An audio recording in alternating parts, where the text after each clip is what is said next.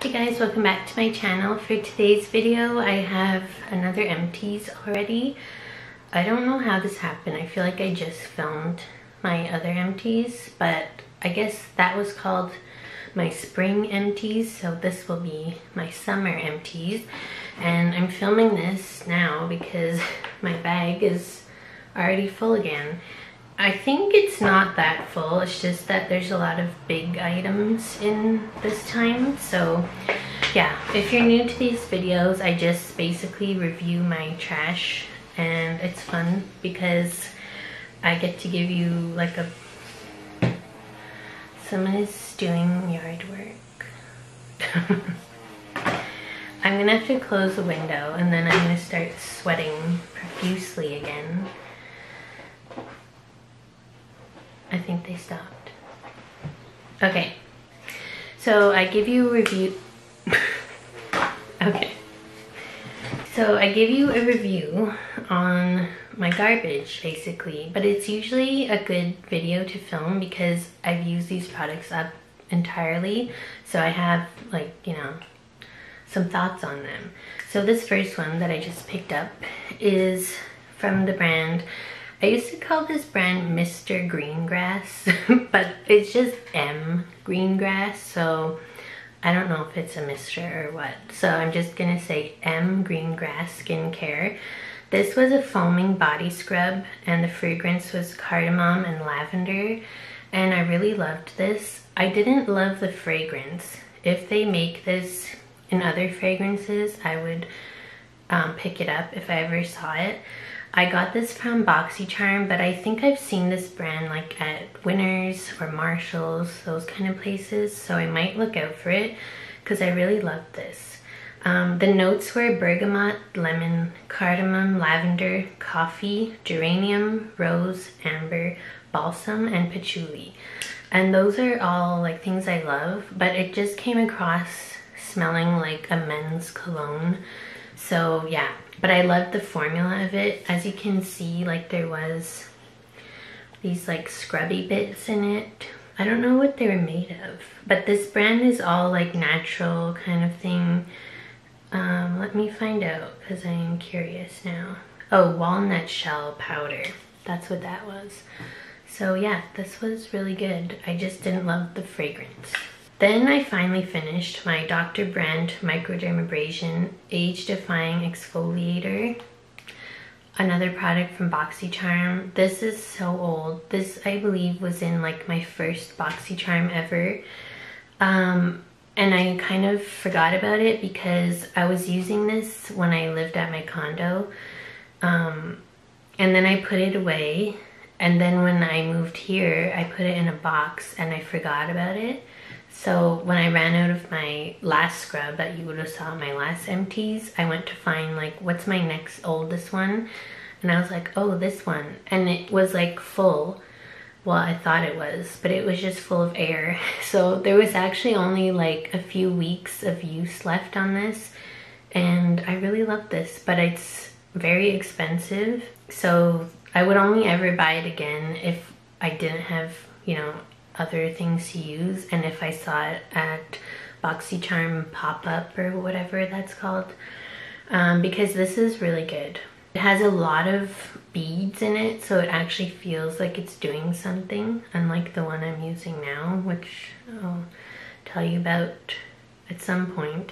But yeah, I liked this one, and it had like a minty feeling, so it just felt like really, it was a nice experience. Oh, here is another toothpaste. I thought I already talked about this one, but I also hate this toothpaste. My Empties videos are just like me hating on toothpaste, but this one, it was the Colgate Essentials with coconut oil. Not good. No, I don't like it. I prefer my, is it this one? Yes, I actually have one empty of this. This is the toothpaste I always go back to. It's not the most like healthy or natural one, but I just feel like it works. It's the Crest 3D White Glamorous White. I actually feel like this does something, especially as someone who drinks a lot of coffee and tea. My teeth get quite stained and like they're not looking their best right now, but I think this makes them look better. So this is the one I recommend, Glamorous White. I think they have other like white toothpaste, but this one's the best one. I think that's it for my toothpaste. Oh, I thought, okay, here's the other scrub. I thought this was in my last Empties. This was the Murad Hydration AHA BHA Exfoliating Cleanser. So when I ran out of this one, that's when I went to get that one. This one is my favorite so far. Out of all the exfoliators I've been trying, I still would go back to this one. This is another very expensive one, but I got this from BoxyCharm, and I've seen it for sale on BoxyCharm for like, you know, 80% off or something. So I would buy it again from BoxyCharm, not from Sephora, because even when it's on sale at Sephora, it's still like something ridiculous, like $30 to $40. It is a big size, but still, I like to get a deal. But I do love this exfoliating cleanser, especially if you have dry skin. This one's really good. Oh, then I ran out of my SPF because I went to Cuba and I was using this every day as my body sunscreen, and this is my favorite body sunscreen. It's the Hawaiian Tropic Sheer Touch Ultra Radiance. Even though it's only SPF 30, I feel like it works really well. I did get burnt to a crisp in Cuba, but that's because on the first day we were there, I didn't put sunscreen on my back and it was really bad. But I really like this one. Yeah, it smells good. It is a sheer touch, like it doesn't feel thick and greasy, which I like. So I would definitely buy this again. I think this was just the travel size because it's only 90 ml. Like it's the one you can bring on a plane if you have a carry-on. So I would buy this again in this size or the big one. Oh, then I finally ran out of my Joe Hydrating Water Mist. This was, oh, the lights just flashed. This was a continuous mist, which I love. And it smelled kind of florally, which was a little too much for me. But I just loved the experience of this because of the continuous mister. And I would use it like when I got out of the shower. So it just felt like really nice and refreshing. I got this from Influencer with a bunch of other Joe products, and I liked all of them that I tried. So I believe you can get this brand at Shoppers if you're in Canada. Yeah, I liked this. I don't need to buy any more mists. I'm actually on a mist no buy. So like no setting sprays, no toners, no, because I have way too many. But I like this one. Oh, here's the other Joe product. This was the Micellar Cleansing Water. I think I liked this. I should go back and look. Anyway, if I ever say that I got something from Influencer, I have a review on Influencer of it. If you want to read an actual review that was written like after I used it, so I remember more. I always leave my Influencer linked below. But yeah, this was the Micellar Cleansing Water in the same line. So it had that like florally scent. It says Imperial Peony, so I guess that's what the scent was. And this was just one of these like you have to dump out. So yeah, I mean it worked, I feel. But that's all I really remember about it. I don't really care about micellar waters as long as they take my makeup off, and I only use them for my eyes.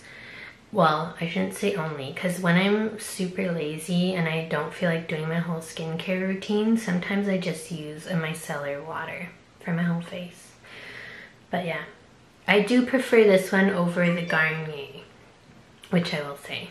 So there's that. Then I have this full of hair, Olay Fresh Outlast body wash. I hated this, I used the whole thing, but I hated it.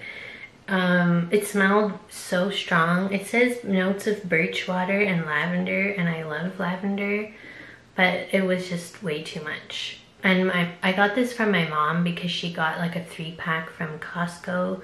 So yeah, I wouldn't buy this again, and I wouldn't recommend it. It's just, no, not fun. This is a Color and Shine conditioner from L'Oreal Preference. This is the conditioner that comes in the box of dye that you get from them, and I actually really liked it. It felt like it actually worked. It says it's with camellia oil, vitamin E, and UV filter. So it's really for like protecting your hair color after you dye it. And I think it said on the box like you were only supposed to get 6 uses from this, but I got like many weeks of use from this because I didn't use a lot of it at once, and I don't wash my hair that often, so that helped. But yeah, I liked this, and I did like that hair dye. You can't really like see it anymore. All my grays are showing, but I think I'll just get my hair dyed professionally going forward because it was just like a big to-do and I didn't like enjoy doing it, so I'll just pay the extra money to get it done by a professional. Oh, and then I have like continuing with hair care. I finally finished my Way shampoo and conditioner, the smooth ones. So this is like super old. They don't even make their products in this packaging anymore. I think they still make this line, but it might be, I don't know if they only changed the packaging or if they reformulated. But anyway, I didn't like these. I was just going through them because I had them. I bought them way back from Sephora when they were on sale, so I got a good deal, but still, I didn't love it. And I don't think I love smoothing shampoos and conditioners anymore. I just feel like they make my hair super limp, and I don't have as much hair as I did when I was younger. It's like getting thinner as the days go by. But yeah, so I wouldn't get that again, even in the new version. And then I have a toner. This is from Clean and Clear, the lemon juice toner. Another thing I got from Influencer. I never would have bought this because to me Clean and Clear is for like when you're in high school and you think you have acne and you want to use something for it. But I actually ended up loving this line. I got the cleanser and something else, and I loved all of it. So yeah, this is an oil-free toner with vitamin C. So if you want something with vitamin C but at a drugstore price, I would recommend this line. I hope they still make it. This is very old. But yeah, used up this whole thing. There's not even like 1 drop left in there. Another skincare product, and then the rest, 2 skincare products, and the rest is like makeup, which is kind of exciting. So this was the Origins Original Skin Cleansing Makeup Removing Jelly with Willow Herb. I really liked this. The only thing is I couldn't use it to remove my eye makeup because it would make my eyes so cloudy, like I couldn't see anything. So that's why I used micellar water for my eyes. But I did use this all over the face and it was really nice, especially for dry skin. I feel like it was very hydrating and like soothing. So I would recommend this one if you don't mind not using it to remove your eye makeup. But maybe wait for it when it's on sale because Origins always goes on sale. And then I actually have an eye cream. This was the Grown Alchemist Age Repair Eye Cream. It was a pump style, and if you can see, there is actually still product like around the sides at the bottom, but I can't get it out. So I don't like the packaging of this. I did at first because I didn't have to like dip my fingers in, but then you're losing like so much of the product. And Grown Alchemist is a very pricey brand, but I actually got this from Influencer again. So I did really like this though. It was very hydrating, I felt. I don't think it was age repairing, but it was hydrating, so I liked it for that purpose. But I don't think I would buy it again due to the packaging. Okay, this is something you would have seen in my deck of panning update because I decided to get rid of this. It's not officially empty, like there's still a bit more down here, but I couldn't do it anymore. It's the Boscia Perfecting White Charcoal Mattifying Treatment Primer. I was using it as a primer, and I did like mattify my pores and like fill them in, but the problem is it didn't work with the makeup you put on top of it. So I didn't understand like the purpose of this. So I moved it to my skincare and I started using it as like a serum, like a treatment, and it didn't work like that either because it would leave a white film on my face. So I'm just getting rid of this. Anyway, I don't think this product even exists anymore. I got it in a Sephora favorite set from a long time ago. So that's going in the garbage. And finally, I finished my Project Beauty Spray Set Go. There's still a tiny bit at the bottom, but it doesn't come out of the spray anymore. So that's considered an empty to me. I actually really liked this product. It reminded me of the MAC Fix Plus, but it doesn't have like the nice scent of Fix Plus, so I do prefer Fix Plus. Also, I don't know where you get this brand because I got this in a BoxyCharm years ago, but it's finally done. So I'm glad to have a setting spray out of my collection because it's getting wild. Then I have my Milk Makeup Kush Clear Brow Gel, which I'm also very excited to have done because I didn't like this very much. I didn't feel like it did much. It's very disgusting. Something leaked in here. But yeah, I didn't feel like it did much. I didn't like the brush. It's too short. Like it doesn't even lift your brow hairs. So like it's too short this way, but also the bristles are too short. So I definitely wouldn't recommend this. I only bought this because it was like $6 from BoxyCharm. But yeah, don't get the Milk Kush Clear Brow Gel. There's so many other brow gels on the market, even at the drugstore, that are better than that one.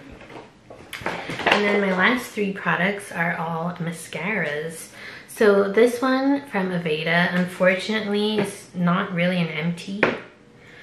The issue is that it expired and it smells horrible. I don't even want to open this. It smells like vinegar. It's just clearly off because I know this mascara.